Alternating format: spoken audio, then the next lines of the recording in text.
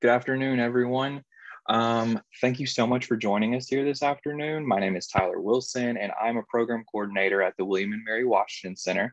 I'm pleased to welcome you to this William and Mary Writers of Washington webinar focused on military service leadership through the lens of retired U.S. Marine Corps General Anthony Zinni, his personal experience and books. This event is part of the Washington Center's 20th anniversary and a partnership event with Bob Merkel from the President's Office, the Association of 1775, the Office of Student Veteran Engagement, and Whole of Government Center of Excellence, and many more. My colleague Elizabeth Merrifield will place all the websites in the chat after this intro. But for the past 6 months, the center has hosted numerous virtual events and released monthly themed webinars and videos for our 20th anniversary celebration. And we just wanted to thank you for joining us today for this event. And we hope to offer more content for the whole William and Mary community until our 20th anniversary year ends at the end of 2021. For those of you that don't know, the Washington Center is intended to be a small campus in the city for students and alumni alike. We offer what we call study in DC opportunities for undergrad students. Students can spend a week or up to an entire semester living and interning in DC while earning academic credits. Alumni mentors, speakers, and supervisors are the heart of these programs. And if you'd like to engage with our students, we'd love to have you. We'll place that link in the chat here soon as well. But today we are thrilled to be joined here by retired U.S. Marine Corps General Anthony Zinni. General Zinni served in the U.S. Marine Corps for 39 years and served as the Commander-in-Chief of the U.S. Central Command during his final tour. Since retiring, General Zinni has served in many diplomatic roles. Moderating this event will be Michael Dick, a retired U.S. Marine Corps Colonel and William and Mary Visiting Professor of the Practice at the William and Mary Law School. General Zinni is the author of 3 books with Tony Colts, Leading the Charge, Leadership Lessons from the Battlefield to the Boardroom, and The Battle for Peace, a frontline vision of America's power and purpose. Before the First Shots Are Fired, How America Can Win or Lose Off the Battlefield. General Zinni has also written books with Tom Clancy, the Battle Ready Commander series, and has written a foreword for Boys of 67 by Charles Jones. Before I hand this over to Michael Dick to start this discussion, I want to mention that any questions you have can be placed in the Q&A section of this webinar. Please feel free to type them out there. And if we have time, we will try our best to get to them. With that noted, Michael and General, the virtual floor is yours. Thank you so much. Well, thank you very much, Tyler, for that introduction. And good morning, ladies and gentlemen. Good afternoon. I guess we're just past noon hour.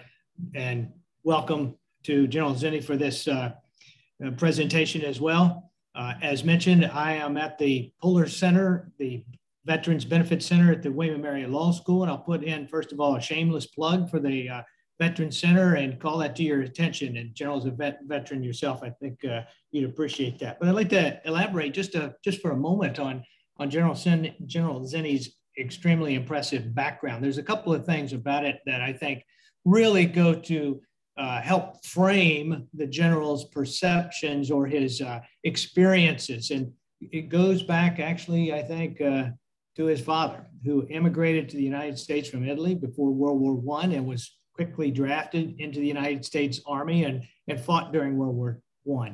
He had cousins that fought in World War II. He had a brother that fought in Korea.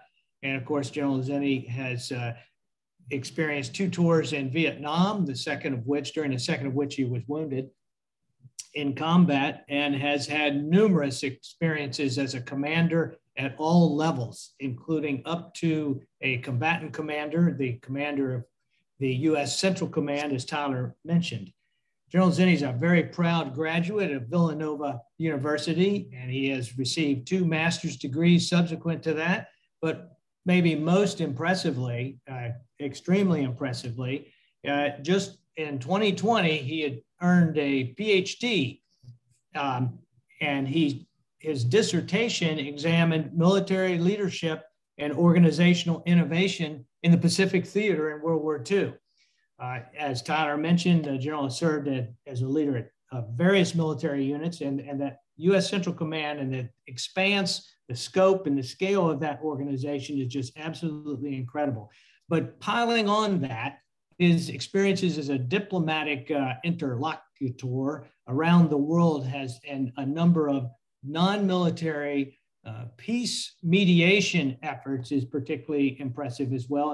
And certainly hope the General can address some of those things. But today, as one of the books that General Zinni wrote, the Leading the Charge, I would commend that to your attention. It is a great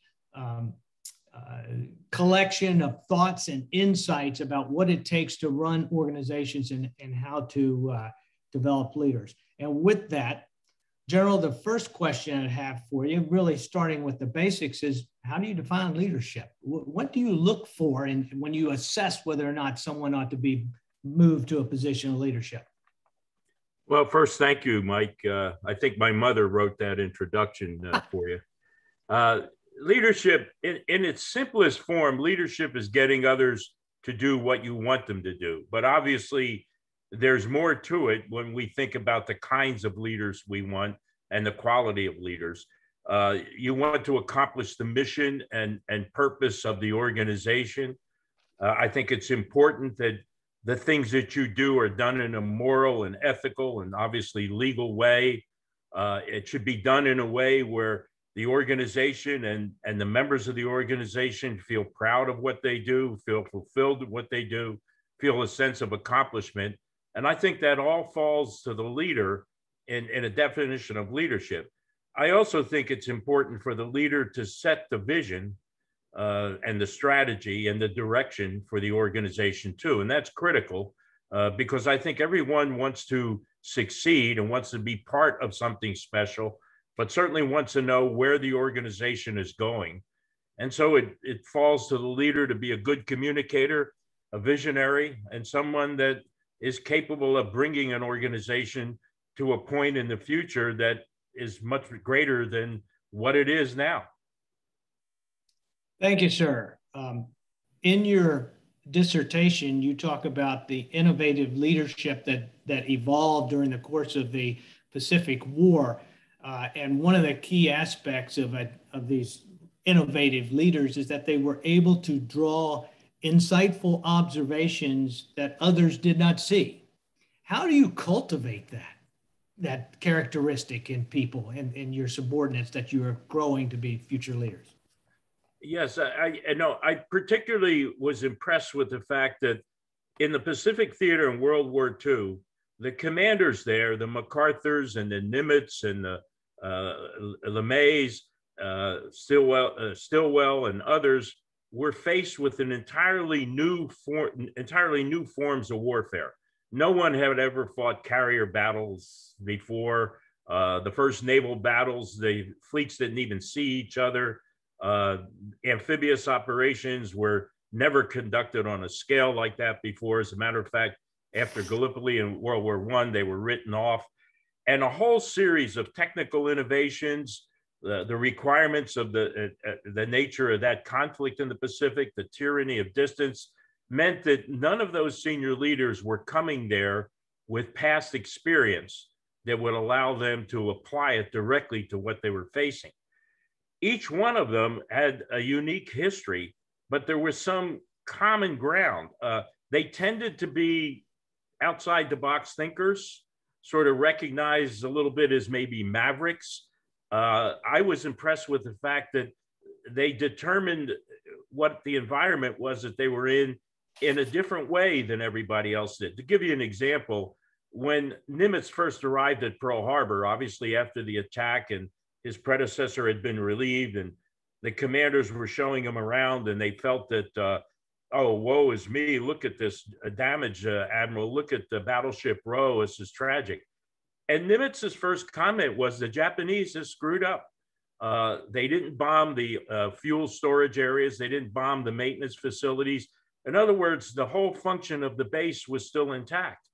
And so the other commanders got focused on the negative side and the damage, which is understandable. His mind, he was able to see something different, a positive side. He was rebuilding Pearl Harbor as our primary base in the Pacific in his mind when he just arrived. And I could say the same thing for MacArthur. You know, he's extracted from Corregidor. He has to leave his command there, which was tremendously emotional for him. He arrives in Australia. They establish a command for him, Southwest Pacific Command. There's no forces in there. The Australians decide to provide their forces what they have left. Most of their quality forces are fighting in Africa and in Europe. And they put the Australian forces, basically reserves and what we would consider like National Guard, under MacArthur. So he doesn't really have a viable command. They're still fighting, going on in New Guinea. And immediately he starts building a plan to retake the Philippines and invade Japan. And everybody's looking at him. Are you crazy? I mean, we should just be thinking about survival at this point and building a base. He is already projecting power in his mind and what it will take to actually win the war. And the same thing for like General LeMay and the other generals that were involved, and then the Army Air Corps to become the Air Force in this whole new business of strategic bombing. And it was a matter of how to conduct this, how to stretch out the short ranges of the initial bombers until the B-29 came on. We see Doolittle's raid. We have B-25s coming off carriers, which is unheard of. We see Stilwell in the Burma, China, India theater, and creative organizations like Merle's Marauders. I looked at 42 innovations out there for my dissertation and studied them from the very tactical level, from the idea of employing Navajo Indians as code talkers for security, all the way up to the development of a strategic bomber and the carrier operations and these sorts of things. And it was amazing because the selection of the commanders out there was done carefully by the Joint Chiefs of Staff. This is Marshall and Hap Arnold and Ernest King, who's the Chief of Naval Operations. And they were immediately identified as different kinds of thinkers, as maybe mavericks, as I said before, and people who saw things in a different light and had a vision that went beyond what everybody else's might have been at that point. And that ended up washing down through the commands, where young officers then and NCOs and others caught this sort of fever of innovation and creating ideas and being able to organize to implement the ideas. And I thought the Pacific Command was an interesting study, primarily because it was done under stress. It was done in the middle of a war. There have been a lot written about innovation and this kind of thinking in interwar periods, where you took the lessons of the last war to apply it to the next war. But this was a case where so many innovations and creative leadership was located in one very unique theater. And that is particularly striking. I totally agree. Those folks that you mentioned, sir, were very clearly, very much students of their profession. They studied the lessons of the previous war and the previous century, but they came to different conclusions about the way going forward, because many times the military leaders will, as folks know, will fight the last war, prepare to fight the last war, because in Vietnam, the strategic bombing campaign was not the effective tool that it had been in World War II, because the enemy was different, but we never caught that, I think. But as a student of history, do any books stand out today? What are you reading today that applies to this topic? Well, I would like to suggest some books on leadership that do include historical references and others. Probably the best book on leadership I found was called Leadership, so it's not hard to remember. It was written by Peter Northouse, Northouse. Now, Northhouse's books, he's on the 8th edition. These are often used as texts. This is a tremendous reference book. It's not the kind of book you're going to sit down and, in a nice cozy chair by a fire and read. It's the kind that you're going to constantly go back to the table of contents, look up things and read about it, because he's captured leadership theory and all the elements of leadership in one book.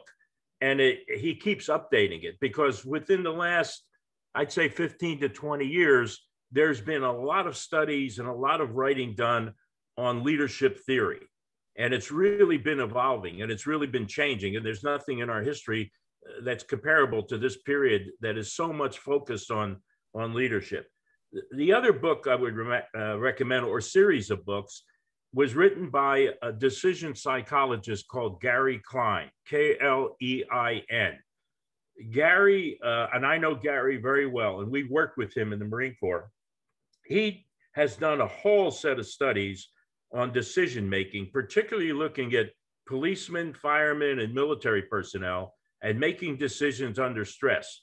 I think by last count, he had about 9 books out and defined the different kinds of decision-making and recognitional decision-making, intuitive decision-making, how individual leaders go through a decision-making process. And I would say those are 2 sources that I think are worth looking at and to get a good handle and understanding about leadership. And I think it's important to read books like this first. So when you go into, say, history books, and you're looking at leadership, particularly in the course of history and different events, you have a background in understanding leadership theory and understanding how decisions are made and how strategies are developed, so that you can draw out from those history books, and as you look to the individual leaders as to how they did it or why they did it. It just makes you more aware than when you do that historical examination. Well, thank you, sir. I was going to have that question at the end, but I couldn't resist. I just had to move to it because I'd like to read as well. Turn back to your dissertation. One of the things you mentioned in there about the commanders that was a unique aspect in the, well, an important aspect is that they gave their subordinates great operational freedom, and they were willing to accept risk and uncertainty and failure in the Pacific. You know, in today's zero tolerance climate in many industries, including the military, that's a very hard place to get to. How do you overcome that? How do you break through that if you're working for a person who really is risk averse and not willing to delegate? I think there's 2 questions there, and one has to do with zero defects mentality, where we will not accept a mistake or an error. Obviously, there are some mistakes that might be made or errors in judgment that might be made that are so great, it's difficult to recover. But I would point out, Nimitz ran a ship aground. Now, how do you make 5-star admiral if you've run a ship aground? It's unheard of today. MacArthur, failed when they had the warning on the Philippines that the attack was imminent to disperse his airplanes and prepare for it. Yet he's a 5-star general, leading and he would have been command of everything in the Pacific for the invasion of Japan had it happened. There was actually discussion of getting him a 6-star to be able to do that. And of course, the atomic bombs made that a moot point. So what you see in these leaders, it reminds me of Teddy Roosevelt's speech that he gave at the Sorbonne about the man in the arena. And I would ask that you look that up, the man in the arena speech by Teddy Roosevelt. Basically, the gist of it is the man in the arena is going to get beaten at times. He's going to be dusty and dirty, but he's going to get up and fight again, and honor the fact that he goes into the arena. He gains those experiences, and he's willing to accept, sometimes a defeat, because he is able to learn from it. He has the courage and the will to keep trying. And I think going back to those Joint Chiefs of Staff at that time, the Marshalls and the Arnolds and the Kings, this is what they wanted in their commanders. And they specifically chose those commanders in the most difficult theater of operation, I think, arguably in the Pacific in World War II, because they knew that's what they needed out there. In addition, those commanders chose their subordinate commanders with the same judgment. There are cases out there where there are fleet commanders that have a problem with drinking. There's issues out there where they make horrible mistakes but come back again. They're able to judge the individual appreciate the fact that, yes, there's going to be mistakes made. We're all new at this game. But if I think that this individual is learning from their mistakes and they have the wherewithal to do it, I'm going to accept that and continue to have trust in them. And it paid off across the board. The ones that sort of were pushed aside out there were what I call the traditionalists that were not capable of thinking differently. They were overly cautious. Nimitz and MacArthur and Stilwell and LeMay and the Joint Chiefs pushed those people aside. Sometimes gently, they gave them an innocuous command somewhere else. But you can see that they went down and they dug for that type of commander all the way down. And when you begin to see aviators in a squadron, young captains and lieutenants or ensigns and lieutenants designing new formations and how they would fight, and this washed down in every one of the services out there, creating new organizations on the spot. The UDT, underwater demolitions teams, created by Admiral Kelly and Admiral Spruance to be able to get better beach reconnaissance. The coastal watches that provided information that were made up of Americans, Australians, British, and New Zealanders out there. The Navajo code talkers. It's amazing the ability to accept innovative ideas that might be brushed aside easily. I would use that Navajo, just a short story of how that came about. There was a Marine two-star general on the West Coast of the United States that was relegated to just training the troops and getting them ready to go out to the Pacific as replacements and other things. So General Vogel, he was sitting there in his office in Southern California, and in walks this man who says, General, my name is Johnson. I'm the son of a missionary. I grew up on Navajo reservations. I know you have a problem with security at the tactical level on your radios. They didn't have encryption devices in those days. He said, the Navajos have a unique language. There's only 6 white men that can speak the language, and none of them are fluent. It's not a written language at all. And he says, I think you could use the Navajos, and it is a language that none of our enemies would be able to break. And he was intrigued by the idea. And he asked Johnson if he could get together a group of Navajos willing to, think this through, prepare a dictionary, be able to train as operators. And the first requirement is all of them would have to be Marines first. So they brought him through boot camp. They made him Marines. He made Johnson a staff sergeant. They built a dictionary. They recruited more Navajos and built this sort of automatic encryption through the language of the Navajos, who, by the way, the Navajos had the largest per capita ethnic participation in World War II, more than any other ethnic group. Wow. That's impressive. Yes, sir. I was aware of the code talkers, but not of that level of participation. And that willingness to accept that kind of a new innovation there, it goes to the question of organizational change. Organizations are inherently stuck where they are today. Change is usually disruptive. It's somebody gets their ox gored. So organizations are historically resistant to change. How do you inculcate a mindset in an organization as a leader? Inculcate a mindset in an organization that makes it willing to embrace change, to look for change, to encourage change. How do you get that amongst your leaders? You're bringing up 2 important points. When I did my dissertation and when I taught leadership at the Sanford Center at Duke, and when I wrote the book and all the other things that I got involved in afterward, I did a lot of research on what I would call 21st century leadership. I didn't want any of this to be my experiences that I'm just brushing forward, because I thought times change, situations change, the nature of how we lead and the complexity of how what we're faced with is very different. And I did find that to be true. One of the things, of the 2 things I would bring up that you have addressed here, is organization. Organizations now are not the traditional block and wire diagram that we're used to, we grew up with, and, you know, boss at the top, solid line, two more people, then, you know, looks like a Christmas tree. Those organizations die. They're too heavy, they're too awkward, they're too time consuming in decision making.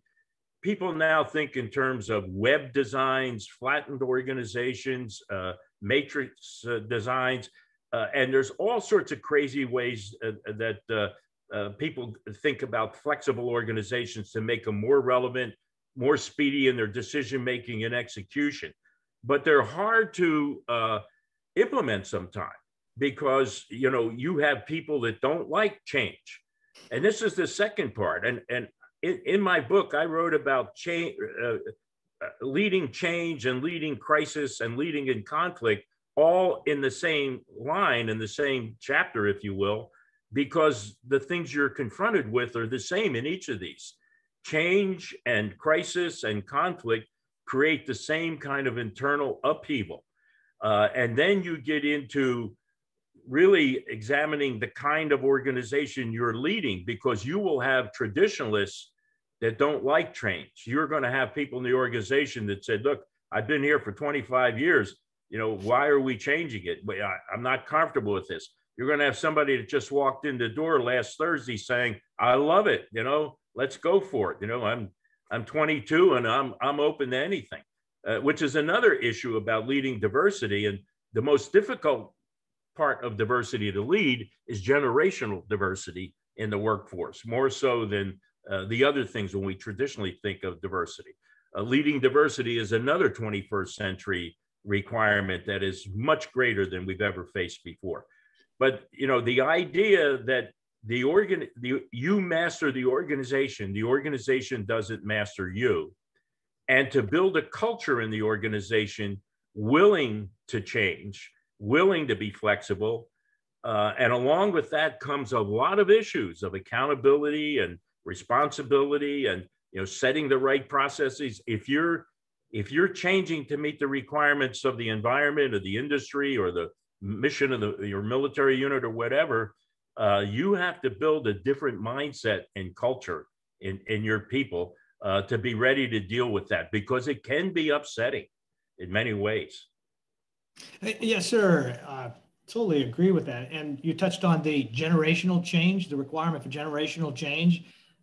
That seems to be creating a lot of stress in the United States today, as the population demographics change and the age of that include racial and ethnic and age characteristics change. But in an organization, you know, to break out of that inertia, how do you get folks who have been in that organization for 30 years to understand that, you know, it is time to have a new way of doing things, and getting them on board to accept the new way of thinking? You talked about web design and new ways of doing things as opposed to the historical wire diagram, a flattened structure. Folks just sometimes, and I think in your book, Leading the Charge, you talk about it in several places where executives come into you and have talked to you about they just cannot deal with it. And as a consequence, the organization is stymied. How is there any key? Are there any leadership characteristics that will help you get through that? And particularly, I'm thinking about the relationship between the leaders and the led, and how that is bridged in times of dynamic change that require dynamic change. I think that there's a couple ways to do it. One is to bring in maybe, and I'll use the broad term I used before, traditionalists that may be more resistant, to bring them into the process of change. If you're going to create a team that looks at change and looks at how we may build a different kind of organization, bring them into the process and make sure they understand, you know, clearly why this is happening, what needs to be accomplished.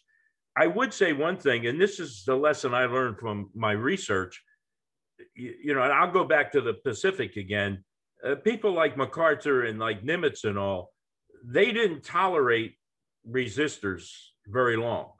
If you were in the way of progress, they gave you a chance to adapt and adjust and, understand the need. And I think in a lot of cases we're very patient, but they weren't going, you weren't going to sit there being an obstacle or an obstruction very long.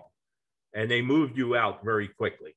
And so I think you have to look at the direction you're going, the requirement for the change, give everybody an opportunity to accept it, to understand it, to participate in the change. But if you meet that kind of resistance, then it jeopardizes what you're trying to accomplish, the vision and the need or whatever is generating this. I think you have to move them aside. You find the same thing when you're faced with a crisis.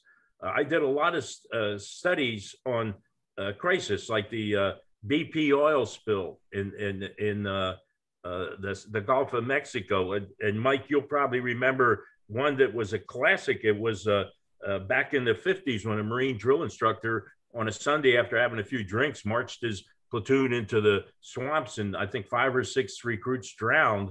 And it brought the whole recruit training thing under a microscope. And obviously change needed to be made in some ways without losing, what the purpose of the training was. It was under fire from Congress and everywhere else. And there were many resistors. And finally, one young brigadier general who probably wasn't going anywhere, didn't have a tremendous combat record, saved the Marine Corps. And his name was Wallace M. Green. He became the commandant later on.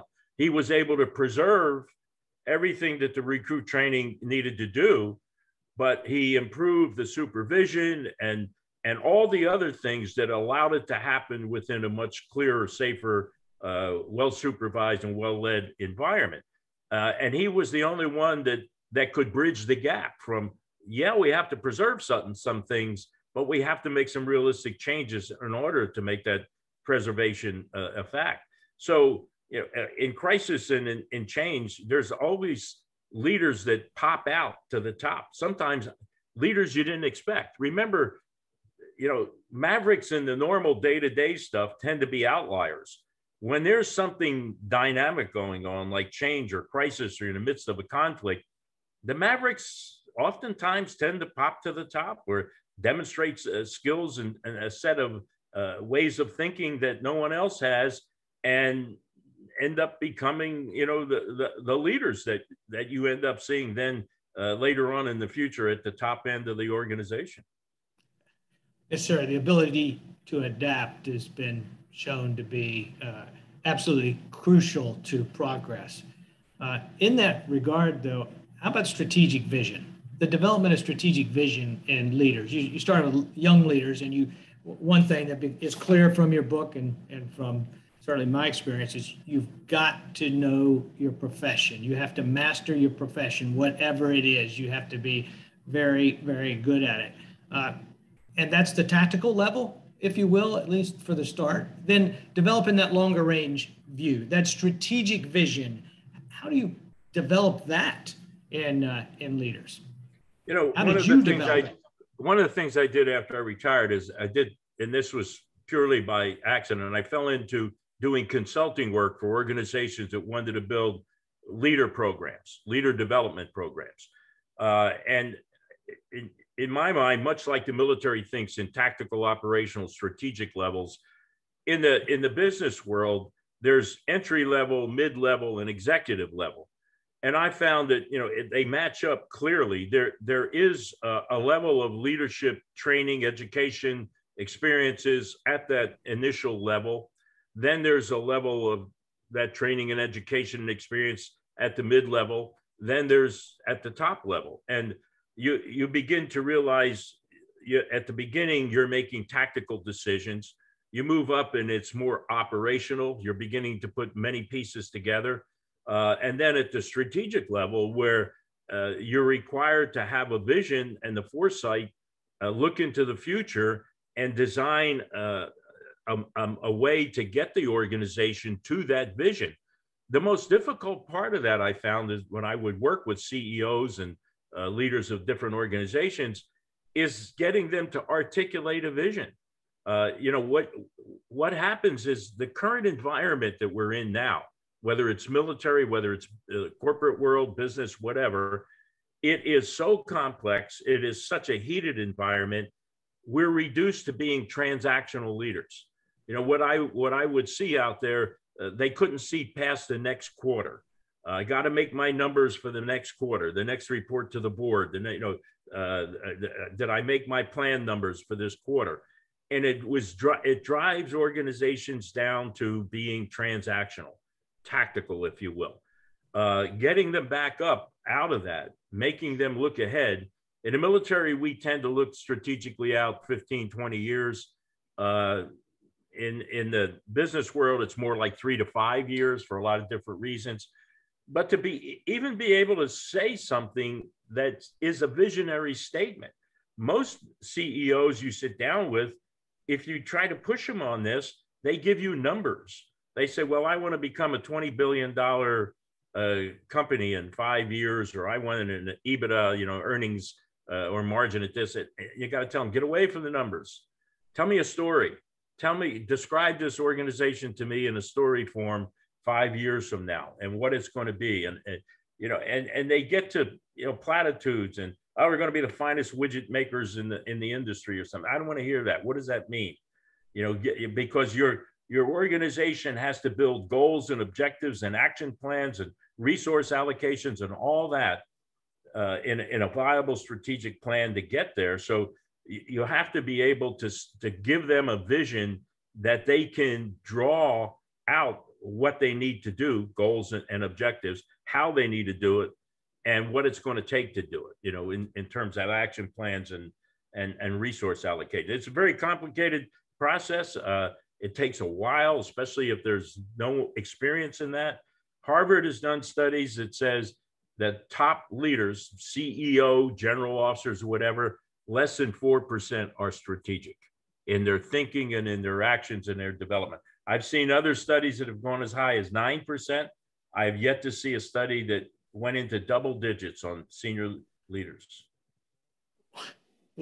Wow. How did we get a George Marshall? And where do we get the next one? How do we get the next vision? That was the thing. I know you've said this before, that we went 50 years saying, hey, we're going to win. We're going to outlast the Russians. We're going to beat the Soviets. We're going to emerge into the sunshine at the end of this at some point in the future. Then it happened, and there were no big thinkers around they did not have a plan for what happens when we win. What happens when we're there? Where do we get the next George Marshall? Well, it's an interesting contrast between the end of World War II and the end of the Cold War. During World War II, we had tremendous strategic thinkers. The number one thinker was Franklin Delano Roosevelt, who just a few days after Pearl Harbor calls in Marshall and the senior generals and says, we need a strategy. And he says, I'm going to start giving you the tenets of the strategy. We will become the arsenal of democracy, meaning I'm going to go to my strength, our industrial base. I'm going to outproduce the enemy, and I'm going to arm all our allies. At the height of our production, we were producing more tanks in a month than Germany at the height of their production could produce in a year. We built something like 90 carriers in 3.5 years. Some of them were the small carriers and all. Some of them were the fleet carriers. But, so he started at his level. He worked with the British. He built the combined chiefs of staff. He began the coordination. So he was looking at how we would develop an allied strategy for this. He gave some direction. It was Europe first until he realized in the Pacific they could actually hold ground. So you see the beginnings of a strategic dialogue. He tells Marshall to connect to the British, form the combined joint chiefs of staff, build a military strategy for me. And of course, the chiefs are about doing this in both the Pacific and Europe. Immediately when the war ended, the period, say from 1944 to 1950, think about these things. The United States leads in creating the United Nations, NATO, the International Monetary Fund, the World Bank. We go to Bretton Woods and we begin to stabilize international currency and tag it. We enact the 1947 National Security Act, which redesigns our defense organization. And I could go on and on. And we established, because we see the Cold War coming, a strategy of deterrence and containment. Kennan and Marshall and others are the architects of this. We rebuild Europe, the Marshall Plan, which had less than 19% popular support. Marshall gave 80-some speeches to encourage the American public to support this. And think about this. Harry Truman is a Democrat in the administration. Both houses of Congress are Republican. And the leader of the Republicans is Vandenberg. And they were arch enemies. I mean, it was even more heated than you see today. But for the good of the nation, they worked together on each of these and produced it. Now, fast forward to the end of the Cold War, when we had President Bush and Gorbachev talking about a new world order and a peace dividend, and this is all, we're going to have all this change. What happened? Did we see this flurry of reorganization, of international organizations being formed, realignment of alliances? We saw none of this strategic thinking and action. And I don't necessarily blame the president. You know, we had lost it along the way, and we never recovered it. You know, President Bush got pressed on this, and he said, oh, you mean the vision thing? Like, don't bother me with it. President Obama, when he was pushed on it, said, I don't need any cannons. So, I mean, you know, we saw presidents from the end of the Cold War to probably right now. You know, we have entered into conflicts without strategy. We entered into Iraq and Afghanistan with no strategy. I mean, if you went into a coma right after 9/11 and you woke up today and you asked what happened, you would not believe how we ended up trying to nation build in Afghanistan. Went into Iraq. Why? You know, Iraq, were they responsible for 9/11? Hell no. The Al-Qaeda was an arch enemy of Saddam. You know, I mean, you look at all the things that happened, there was no strategy to frame it, to keep you on track. Then you get mission creep, you lapse into, for lack of strategy, into things that you never signed up to begin with, like rebuilding a country from scratch, and you have no plan or design for it. So I would say this is one of the biggest factors. It's one of my 8 biggest factors, and some of which we've talked about here, that I think are important for leaders today. And that's the ability to think and act strategically. Yes, sir. At the end of World War II, we pretty much faced a bipolar world. It was us versus them. Today, of course, it is multipolar, and cultures that we have no ability to understand or no experience with are emerging as significant, at least regional players that have an effect, an impact on the U.S. economy and diplomatic and political issues. Is the world just too complicated for our leaders, and our structure too complex to be able to adapt to that? I would frame it this way. It's too complicated and too complex for the kind of leadership thinking we've had in the past, with exceptions like the period I mentioned. This environment, let's just take China, for example. If I were to ask you, is China a partner, a competitor, or an adversary? The answer is yes, all 3.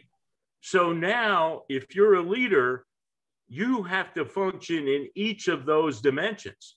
I'm partnering with China maybe on climate change or something else. I'm competing economically.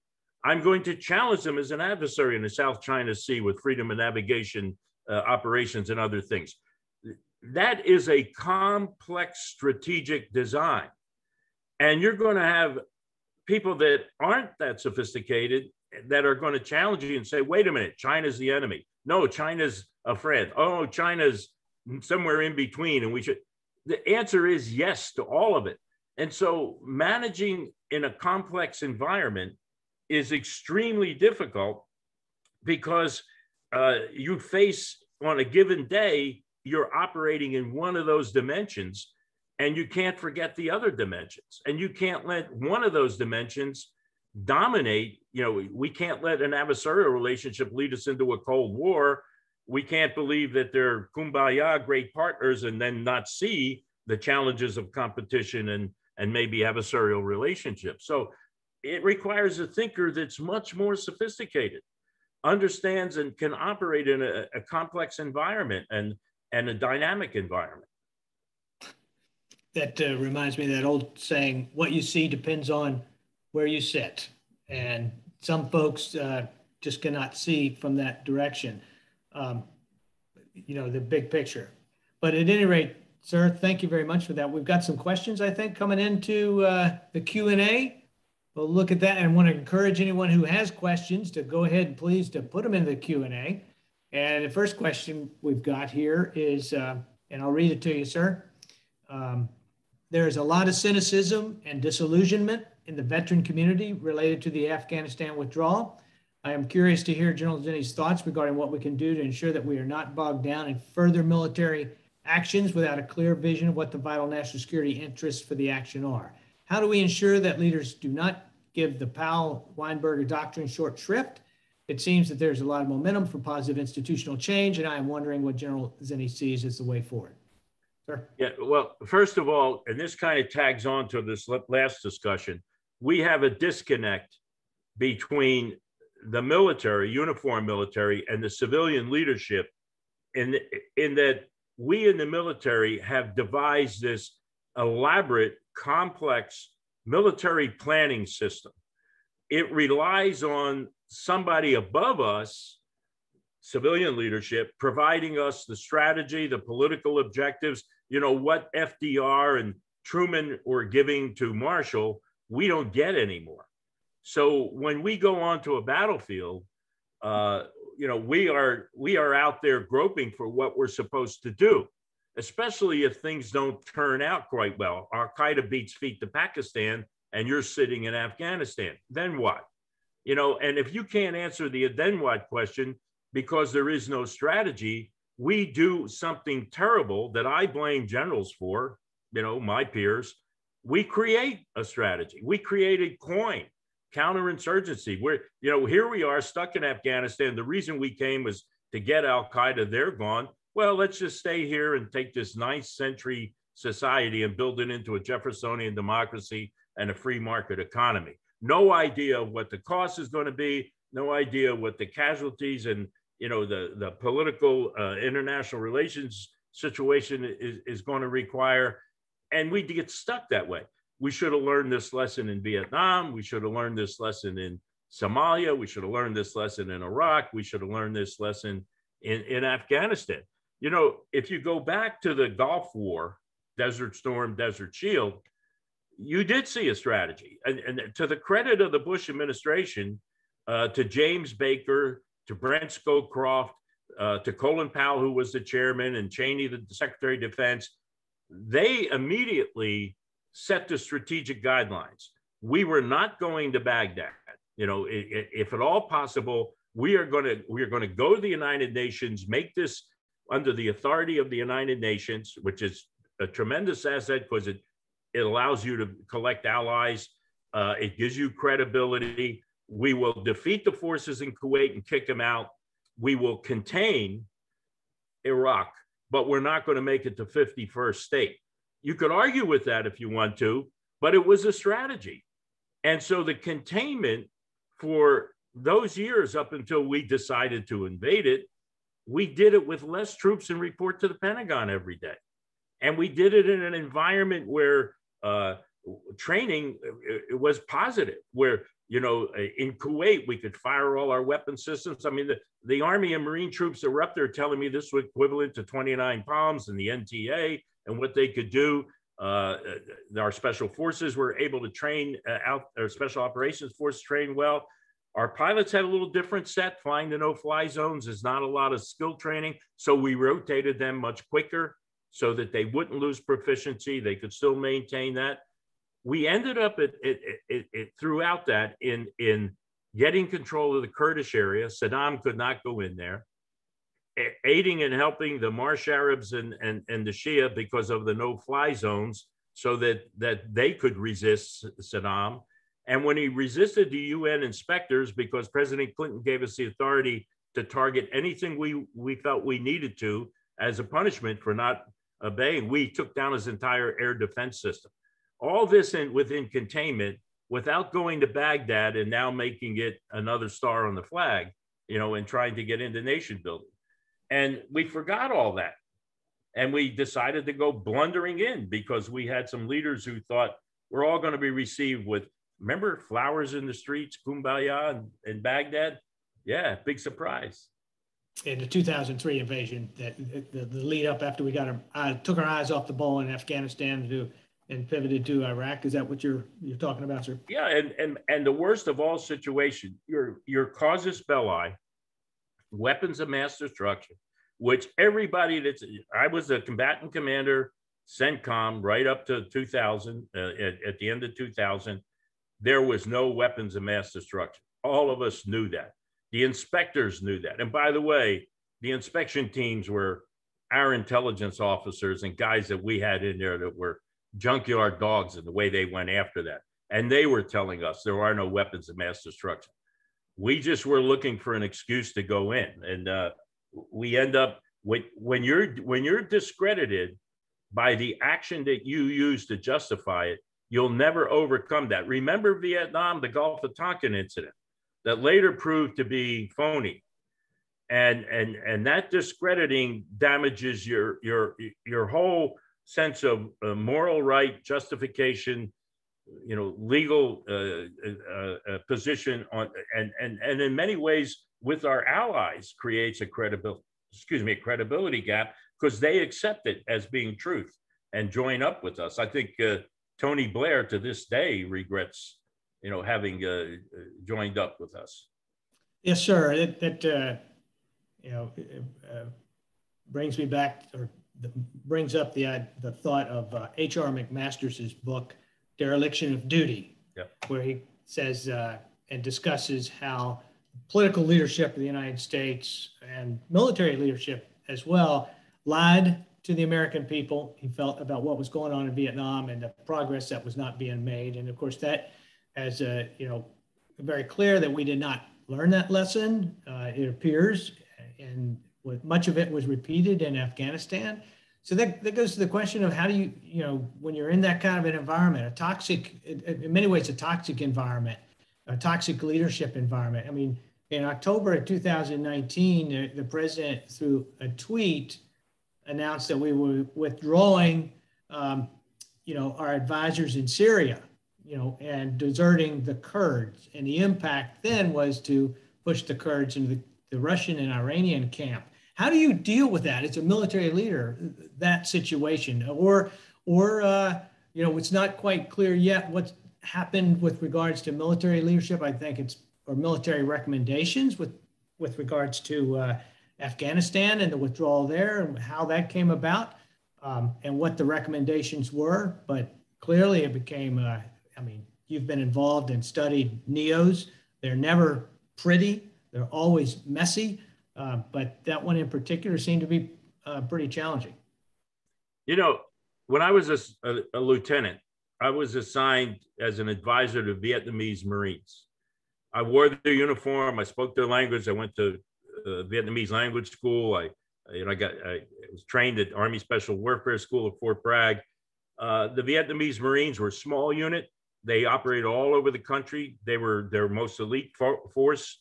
And they had a quartering act. We moved into the villages and lived in the houses with the people. And I remember moving into this village, and I moved into the village chief's house.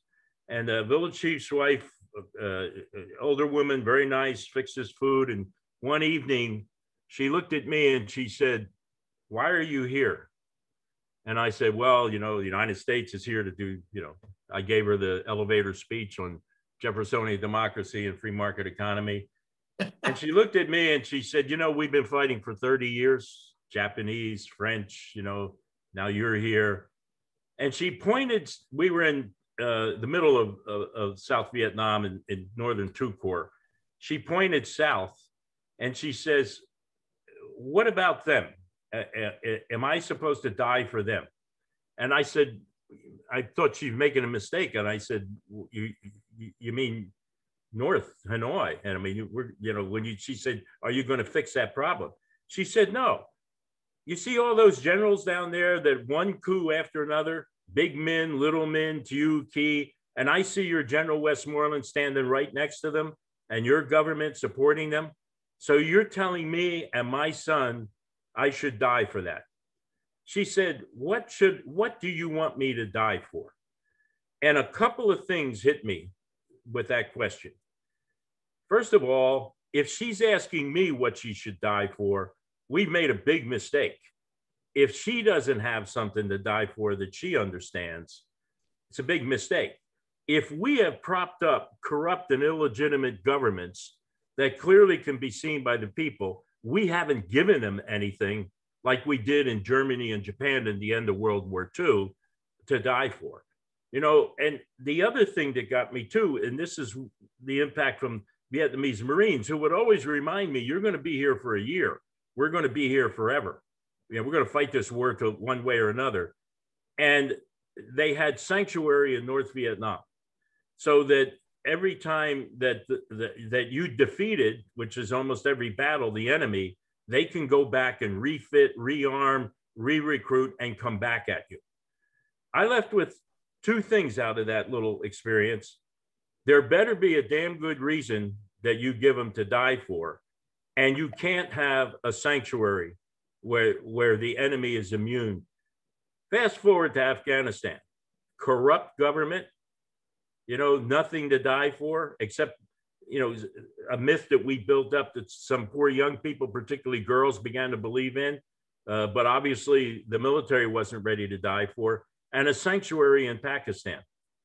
I mean, we saw this movie before and we didn't learn from it. Yes, sir.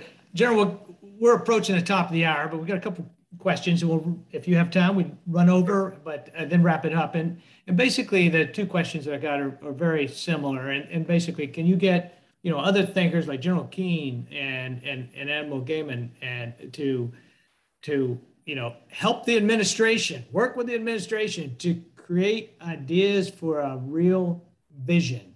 And what can senior military leaders do when the political guidance that's coming out is just something they cannot live with? I mean, you saw where, I think it was reported in Bob Woodward's most recent book, Peril, where the chairman of the Joint Chiefs of Staff was so concerned about what he thought would be potential actions by the president of the United States that he called his Chinese counterpart to warn him off. But, I mean, General Mattis resigned over some disagreements with the president. Is that the only thing you can do? And with that, sir, if you could respond to that and any wrap-up comments that you might have, okay, we'll then close the session down. When I was the commander of U.S. Central Command, the chairman of the Joint Chiefs of Staff was General Hugh Shelton, Special Forces guy. And he was constantly, although I think he had a really good relationship with the Secretary of Defense and with the president, and we all did at that time because Secretary Cohen wanted the president to know every one of us. So we had one-on-one time with the president during the year. Several times during the year, Secretary Cohen made sure each of the combatant commanders and service chiefs had to sit down with the president where we told him our thoughts and what we needed to say, and he gets to know who we are. The other thing that they did is they said, if you object to some policy or some decision that was made, we will put you in front of the leadership, either in Congress or the administration, so that your voice is heard. I actually called him on that a couple of times, and it happened. You don't necessarily win, but you got a voice on that. The other thing that General Shelton wanted, he wanted to have a 4-star general or admiral in the National Security Council, only there for the purposes of saying, before you start thinking about what you're going to do and it gets passed to Department of Defense and the military to execute, make sure the military consideration and needs are in the beginning of the planning. In other words, if that 4-star general there, who's also communicating to the chairman, is saying, look, gentlemen, everybody around the table here has got suits and skirts. There's no uniforms. Remember, they need political objectives. You need to understand what you want to have happen. You've got to articulate a vision of an end state here. The military needs that for their planning what to do, or else they're making it up on the go, and that always leads to disaster. I'm glad you mentioned the Weinberger Doctrine and the Powell Doctrine. They spelled it out there, both, and we seem to ignore it all the time. To wrap it up, when I looked at 21st century leadership, and we've covered a lot of this, I saw 8 things that were critical. A leader has to really understand and know his or her environment. You better understand those people you're leading. They're much more diverse and complicated and well-educated than they ever have been in the past. And that makes leadership a challenge in many ways. They are formed by generations very differently. And so you really got to invest in understanding this complicated group that you're leading and have an individual touch to them. There are 3 reasons a leader fails. It's either incompetence, poor conduct, personal conduct, or lack of caring for his people. So remember those 3 C's, competence, conduct, and caring. Those are the 3. One of those 3 is going to cause you to fail. Decision-making is problem solving.